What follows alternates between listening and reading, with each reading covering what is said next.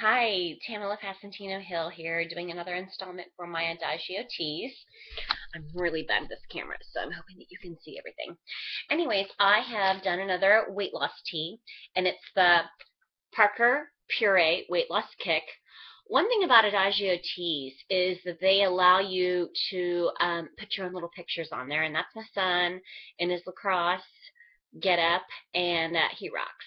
Anyways, I just wanted to let you know that this blend here has 40% Pureh Tahiti tea, 20% White Tropics tea, and 40% fruit medley tea with pineapple accents and raspberry pieces.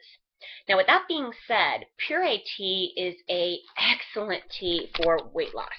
When you have eaten a fatty meal and you want to flush the fat, drink this an hour after you have a fatty meal, and it is supposed to flush your fat away. Not your fat, but the fatty meal. Don't call me a doctor. Don't complain if this is not happening for you. But this is the research that I have done, and I am a research queen. So I just wanted to let you know that this blend is supposed to help with weight loss. I hope that it tastes good, and I hope that it does work for you. If it doesn't, let me know. It doesn't matter. I have done my research, and that's what I have come to find out. I'm going to show you the blend right now. And again, I'm awful with this camera, so please forgive me. But, oh my gosh, here we go. Okay, this is the blend. Now, take a look at this. 1 teaspoon per 8 ounces is supposed to be able to be steeped 2 times. So this is 1 teaspoon, probably, if not a little bit more. I have used this already, and they come in 3-ounce bags. I know there's another tea company out there that is amazing, and I do love them, but they have artificial candied pieces.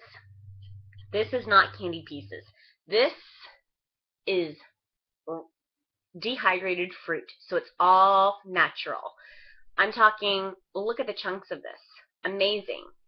The rose hips, beautiful.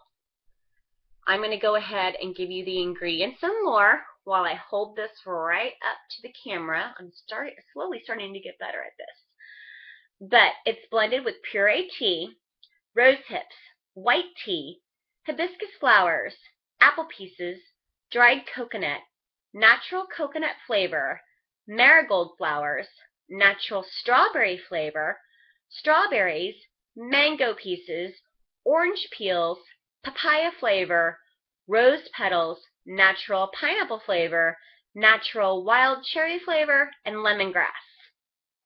So that's what you're getting in this blend, which is,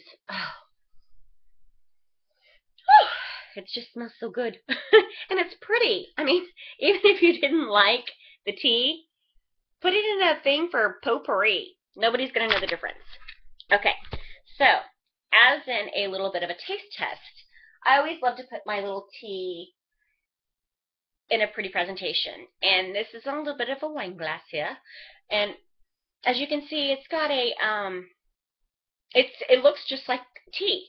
It's basically tea flavored, tea colored, sorry. Most of the other teas, when you have looked at them, they've got a blush color or they have a pink color. This one is pretty much looking like tea. Now, when you use a loose leaf pitcher, which is what you're supposed to do, you put the teaspoon or 2 or 3, depending on how much you're going to make, in your tea pitcher. You pour the boiling water over the top of it, and it expands. So if you can imagine, I mean, literally what these pieces turn into, that's a chunk. And there's like 4 or 5 of them on there. And you can tell that they're moist because that's 1, 2, 3, 4, 5, 6, at least 6 mango or apple pieces on there that are all stuck together. They expand. The flavor bursts through, and when you pour it over ice, it is even better.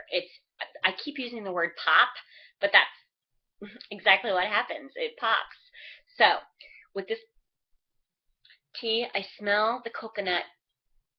I smell the orange. the puree I do smell. And believe me, I have to let you know that the puree tea is a very kind of strong tea. I did not in a million years think that I would like it because I'm not a caffeine kind of girl at all. I don't like caffeine. I don't like coffee or anything like that. But I have come to find out that that tea is, the taste is incredible. It tastes so good. Can't tell you that I know what papaya tastes like, but I taste something and smell something in this that it's got to be it because I have tasted this before I came through and I think that's what it is. So I'll go ahead and do a taste test now, but those are just the smells.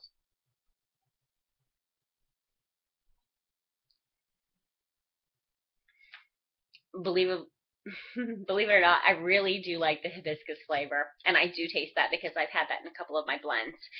It's just a florally accent that's not perfumey, but it's just a hint of the tropics. And it's not the coconut, it's not a pineapple, it's just smells so good and tastes so good. Strawberries definitely in this. And cherries. I taste the cherries. So with that being said, I hope you enjoy this video. Again, I'm a novice at this, so you're going to have to forgive me. But taste it for yourself. But I've given you all the ingredients, I've given you all the lore, and I have given you just the look of the tea alone. So even if you don't like it, use it as potpourri or put it in your bath because you can put it in a piece of pantyhose, put it in your bath. Tea is great for your skin. So you can absolutely use it for your skin and make your bath smell good.